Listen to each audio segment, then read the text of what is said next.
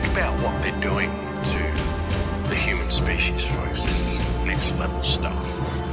And this may just seem like little bits of insignificant stuff on the side, but no, this is where they're moving us into.